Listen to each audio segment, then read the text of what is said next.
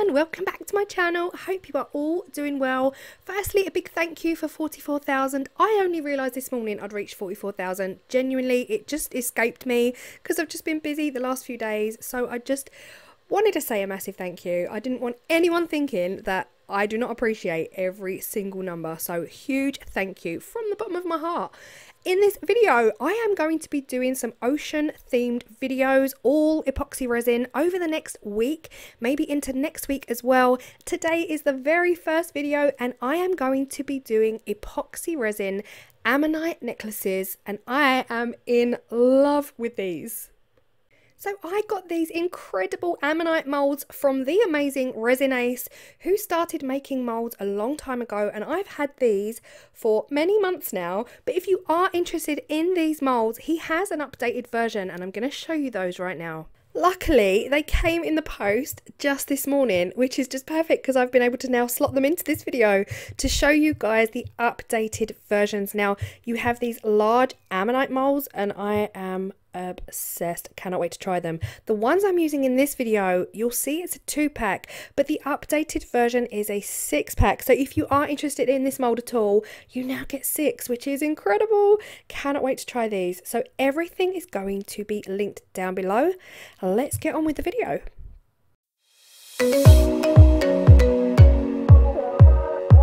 So here is a close-up of the Ammonite mould that I have bought. Now, like I said, I've had this months. It might even be last year, guys. My brain, I'm losing track of time.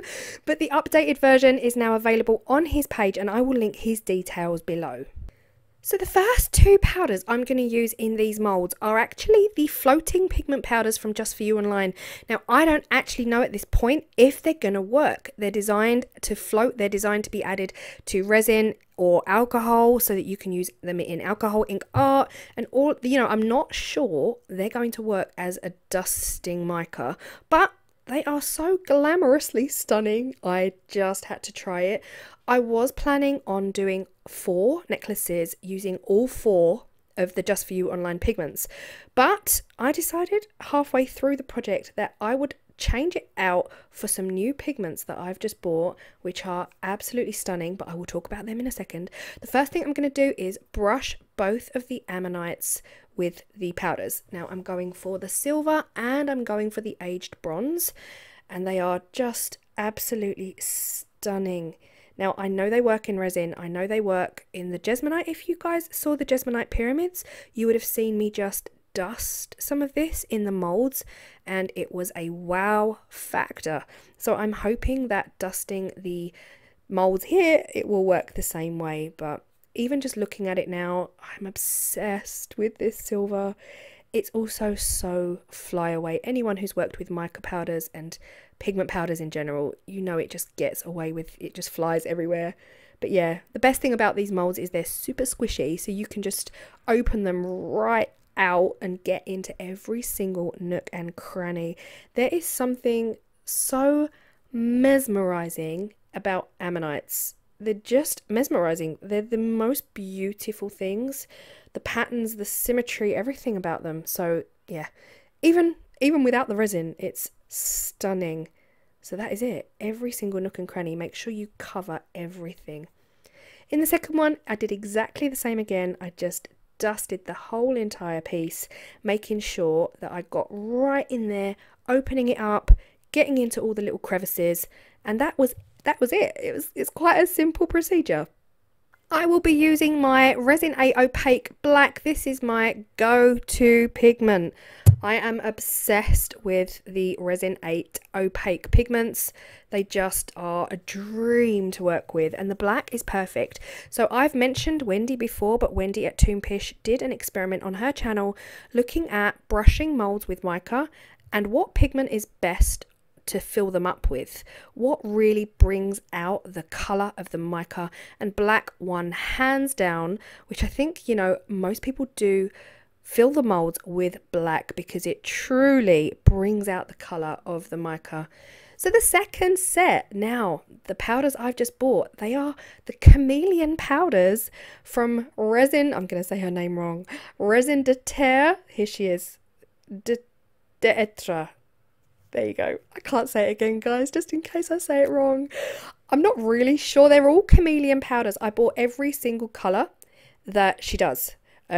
Loads of you guys recommended her actually, because some of you watched my video and I ran out of chameleons. I was completely and utterly out of chameleons after I did my Tetris coasters. Loads of you recommended this site, so I contacted her and then I went onto her Facebook page. You have to order through her Facebook page because at the moment her website's not working, but don't quote me on that. That might have changed since. But yeah, I had to order through her Facebook page. Really, really super fast, efficient. They came pretty much within a couple of days. So I did the same thing again. I coated the absolute inside of the mould. This was obviously after I demolded the first two. But then I went in with the second colour. Now the second colour was a wow for me. It looks kind of orangey pinky in the bag, and then as soon as I dusted it on, it was absolutely stunning. This powder, absolutely, I fell in love with this colour. I couldn't even work out what it was. My brain was telling me 1 minute it's orange, the next minute it's pink, but of course I know it's chameleon, so I've got no idea even really how the resin is going to change it and what it's going to turn out like. Now the one on the left, you'll see I have added colour. I figured I've already done a gold one and this mica powder kind of came out gold, so I wanted to add some additional colour into it, so I just grabbed a bag, any bag. Again, I don't know the names of these chameleon powders, but it looks very greeny and I figured that would work perfectly. So I just do the exact same thing again, filling the back of my mould with the resin that has the black pigment in it. Hopefully we'll get the biggest possible impact from that mica powder when we demold. That is all. These are actually a really simple project and perfect gift ideas, guys. If you know anyone who loves a fossil, loves an ammonite, they are so mesmerising to look at. Now, demold. This is the Just For You online floating pigment. It was a wow from me, but, big but, I was expecting, I don't actually know what I was expecting. I was expecting the same kind of glamour that I got from using it in the Jesmonite or even using it in the resin. But it has pretty much acted like a gold and a silver mica powder.